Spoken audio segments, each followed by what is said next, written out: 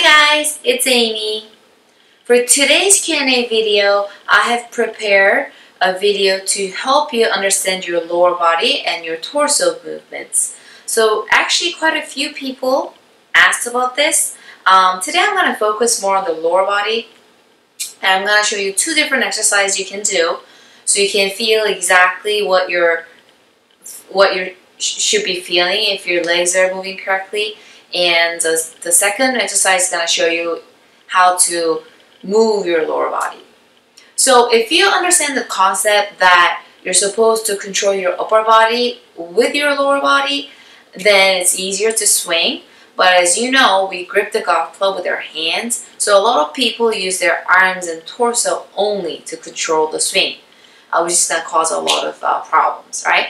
So I hope this video helps you get a better understanding, and hopefully you can follow those exercises so you can train your body. Alright, enjoy!